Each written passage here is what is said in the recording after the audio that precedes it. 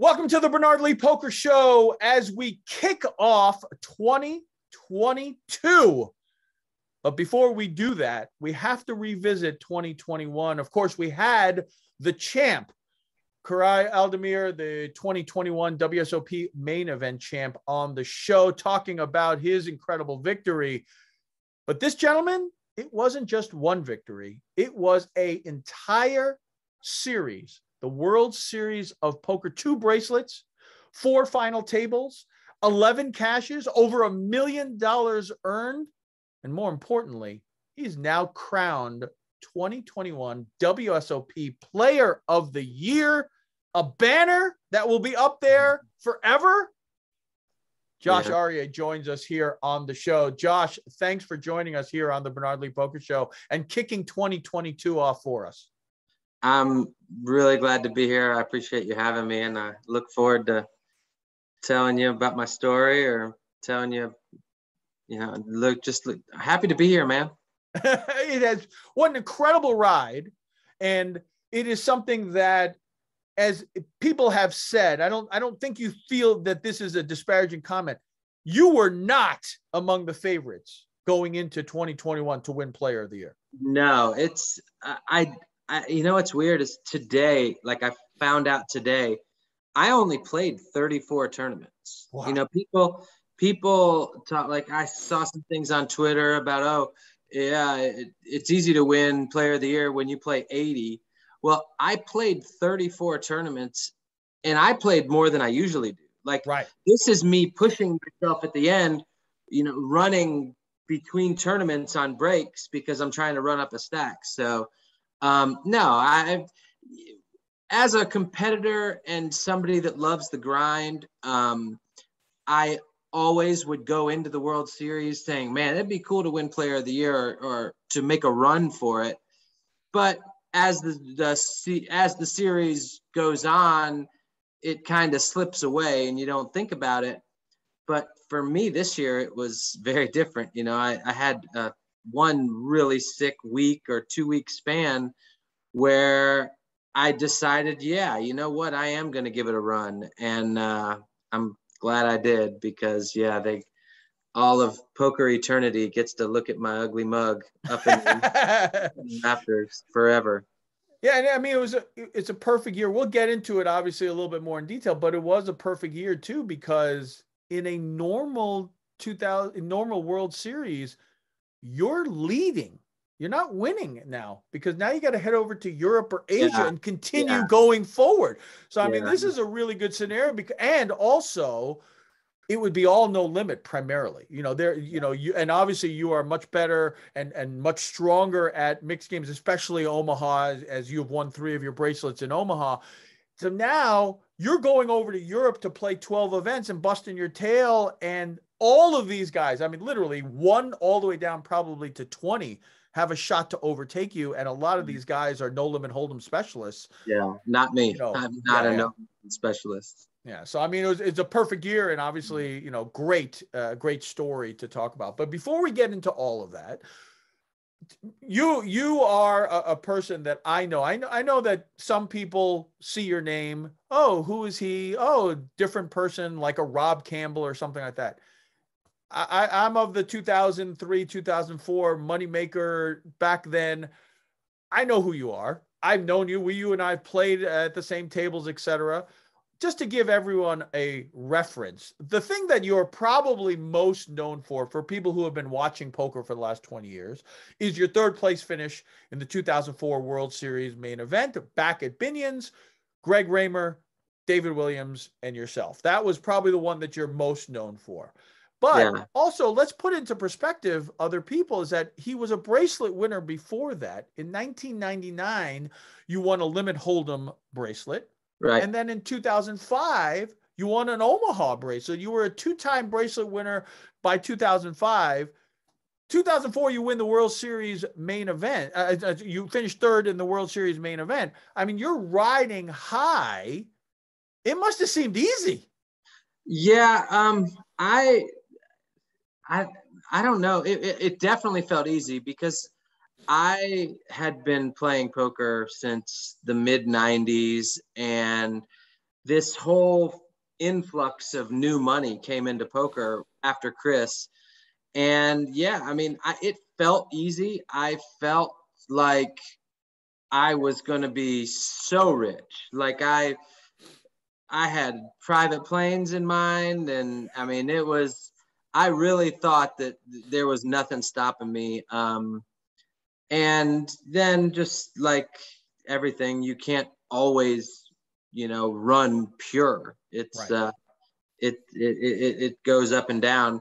My career it's been pretty steady. Like one of the funny things that we joke about is when I won my bracelet, the first bracelet this year, the headline is 16-year drought is over. Right. And it's like, I've racked up some pretty good stats over the last 16 years. I haven't won a bracelet, but I've held my own. I mean, yes, it was true. I hadn't won a bracelet since 2005, but yeah, it was, I was, one thing for me in life, I am a true believer that it's timing is everything. Yeah. And you have to be good enough to put yourself in a lucky situation and let timing play its role. Right. Right. And that's just what I've done in my life. I was very lucky that poker boomed. It's at a crossroad, 4 or 5 years into my career where I'm listening to my dad every day tell me, when are you going to get a job? When are you going to get a job? Yeah. And finally I make a big score and I could be like, look, Dad, I don't need a job. But yeah, timing in my life has been great. And luckily I had a little bit of experience under my belt. And, we were talking about the things that that you do good. And one of the things that I've always done good in my career is play bad players. So in that 2004, 2005 era, there's so many inexperienced players. Right. And that's just what I've always been able to do, is just beat up on the sucker. And, and and then, as the sucker goes away, then my stats start going down in the late 2010s and stuff. Right. But yeah, it's been good. It's been a good. It's kind of like you found the fish at the table and you're going to basically hook them in and go from there. And then also the big thing is that in 2003, 2004, 2005, 2006, we talk about now the internet players are the solid players. Back then they were the fish. I mean, everyone, you play on the internet. Yeah. Okay. Yeah. And so that's who you went after, because they basically didn't know how to play. Obviously that has changed over time. But sure. I'd also love to hear, hey, how'd you get started in poker? I've been gambling since I was just a kid. Like I've always liked to gamble. I started gambling, playing pool around 12 years old. That kind of graduated to when the pool hall would close, we would play poker. And that was my first introduction to poker, was when the pool hall closed. And it was really interesting to me how loose people were gambling at poker, the same people that were extremely tight on the pool gambling side. So I kind of moved away from the pool hall poker to finding some underground games.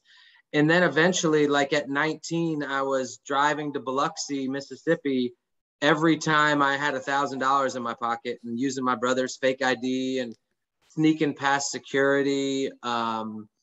It was that time frame, about 19 to 24, was constantly me beating the games in Atlanta, driving down to Biloxi, losing it, coming home, dealing in the poker games, building my bankroll back up, then going back and just rinse and repeat over and over. And I just think that was the experience that I needed to just teach me in the way that I learned best, just trial and error. And yeah, that's eventually I stopped going broke the stupid ways, because I always said that it's okay to go broke, but it's not okay to stay broke. And don't go broke the same way twice. So eventually it's like, oh, I screwed up. Well, I don't do that again. Right. And so then I guess my last job was in 98, and made my way to the World Series in 99, and made that score, and kind of gave myself a name, so to say. So if I ever got broke, I would always be able to get backed. And then eventually in 2004, when I came in third, I had enough money to where I never went broke again. Right, right. Now, the games that you were playing in the 90s, were they mixed games? Was it limit hold'em? Because no limit hold'em really wasn't there when I was playing in the 90s. Yeah. I played stud on the East Coast. I would play 7-card stud. Yeah, we never played any. Nobody played no limit. It was limit hold'em. It was Omaha 8 or better limit. And then in the early 2000s, around 98, 99, there was this game called Pot Limit Omaha. And whenever I would go down to Biloxi, the big game was Pot Limit Omaha. There was, Herschel from Houston and Tommy Grimes and Adib. They're over there playing Pot Limit Omaha, and the pots had 20, 40, 100,000 in it. And it's like, I wanted a piece of that. Like that is a fun sweat. So started playing that around Atlanta, and it just fit me perfectly. I got to be really sticky, because one of the things that I was always good at was being sticky. And in Pot Limit Omaha, it's about being sticky until you can really make the big bet. And so I was always able to pick my opponents in a certain way to where I'm playing pots against who I want to play pots against, and I'm making big pots against the right people and keeping it small against the right people. And I got lucky that people were interested in the fact that in Pot Limit Omaha, you can play more hands. Yep. It's just right to play more hands. And instead of, you play too many hands playing no limit hold'em, and you're just screwed. Right. But in Pot Limit Omaha, where the, I can't think of the nerd term, or not the nerd term, the smart term, equities run real close. Yeah. In Pot Limit Omaha. Well, I kind of figured that out early. I didn't have the fancy term for it. But so I coming from a gambling background, I don't mind gambling. I'm okay if I get a bunch of money in with 51%. I'm okay with it. Right. And that's Omaha. I remember there was a hand that was shown on ESPN, and the hands, if you looked at them, were so opposite, completely different. The flop comes out, they end up getting it all in. And it's all in, and one person's only a 60% favorite to the other person, whereas a no limit hold'em, that never happens. And Norman Chad goes, and that's Omaha. And that's, that's where, and the funny thing is, that's where you and I differ, because for me, when I'm playing no limit hold'em, when I get it all in, I mean, of course there's a time where I'm bluffing or whatever, but the majority of the time, I'm a 70% at least favorite. Right. I don't like 60% favorite. That makes me nervous. So for me, that's why Omaha makes me get so much agita, because every time you go in, you're like, I thought I was a huge favorite and I'm barely a favorite now. It's just in Omaha, just your top hands against your 20%, near the bottom of your playable range. It's just like you said, it's like this beautiful hand is only is 60%. And I like it, because it's it makes you do different things rather than just try to get all in. Right. And that's, I've just always played deep stack poker really well, just because my main thing is I enjoy being sticky and I enjoy high stress decisions. And when you're playing deep, it's, you're making your opponent make a tough decision. And I've just always liked that. Tell my listeners what you mean exactly by sticky so that they know. Well, when I mean sticky, I mean like I'm in a lot of pots. I'm voluntarily putting a lot of money in pots. I'm calling raises where I know my hand isn't that good, but I know that at some point in the hand, based on different board textures, I'm going to be able to make you make a hard decision. And so just by sticky, I mean, I'm in a lot of hands. I'm that loose aggro guy that right. I think the term is like lag or something. Yeah. Loose aggressive. So yeah, I don't know all the cool terms. So obviously, you get that huge win in '99 for Limit. It's your first Hendon Mob, mark. Was it really literally your first cash? No. There was one other tournament I had played. So there was a tournament in Philadelphia, Mississippi. They had one stop. It was $1,000 entry, no limit hold'em, and I satellited in for like $100. It was so I won a one table satellite for $100. And I finished like 8th or 9th or something. I still have the plaques somewhere, but like nice. They gave you plaques for final tables. But that was my first event.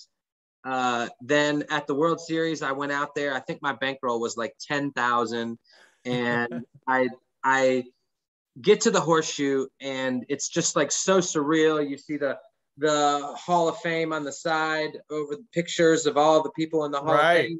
And it's this dark, dingy place, and it's just like poker heaven. Because I come from the pool room, and it's just like, this is my kind of place. It's dirty. Right. There's this Jewish deli like 10 feet behind you. Right. And I see playing 20-40 hold'em. I see Mike Matusow, Scotty Wynn, and like one other name of a guy that I've recognized from poker. And I get on this list and I wait 2 hours and I buy in, and like 30 minutes in, I'm 2,000 loser. And I only brought I brought my whole life to the World Series, and it's $10,000. Right. So I lose 2,000 and have to quit because I'm supposed to be at the World Series for like 3 weeks, and play a tournament one day, the first day for like 1,000, and get knocked out. And I was just like, screw it. I know how to play limit hold'em. That's my game.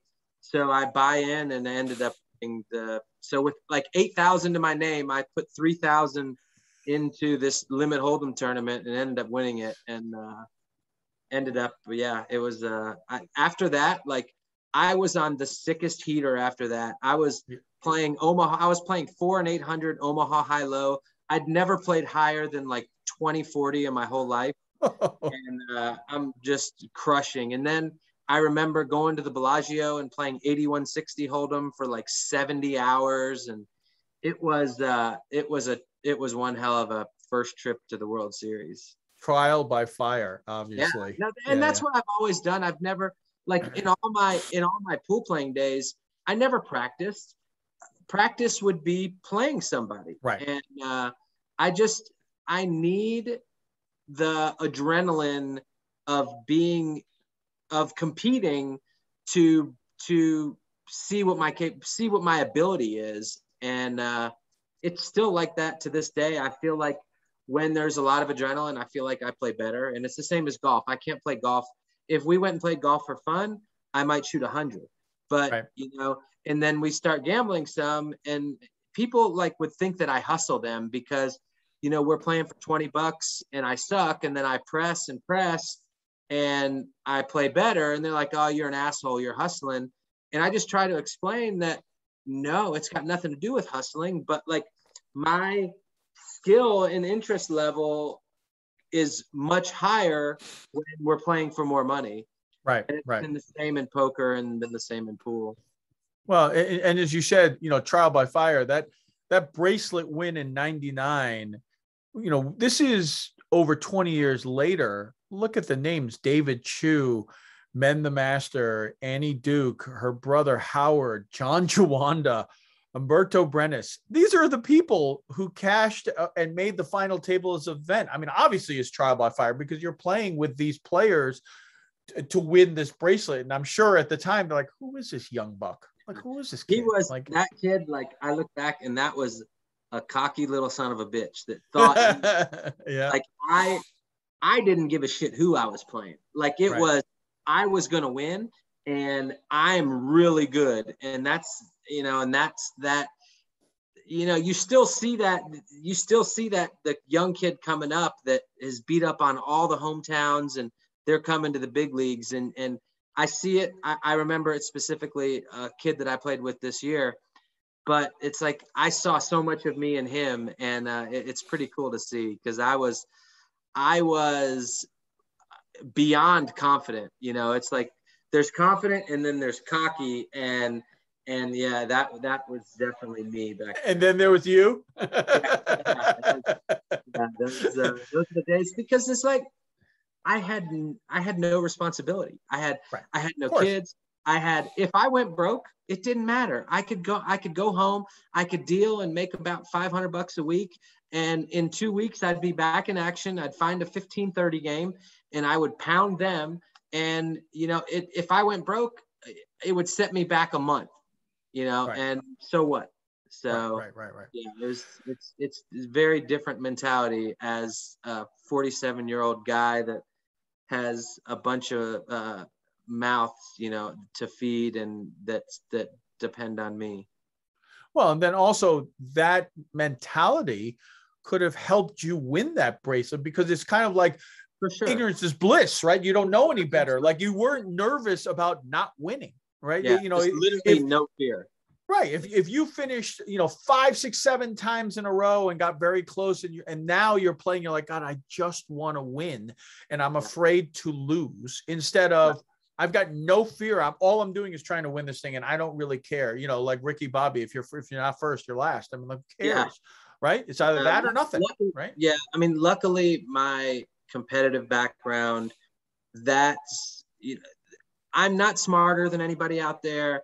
I don't play each hand better than everybody out there, but I feel like I've basically been bred to be a poker player playing under the lights in the high pressure situations, because I just don't feel stress, and I don't ever play, like you say, not to lose. Like, I always play to win. It hurts me a lot. I do stupid shit, but when shit starts lining up in the stars, and it makes me look good, now, where, somewhere along the way, you'll see the same mentality and make me look really bad. Right.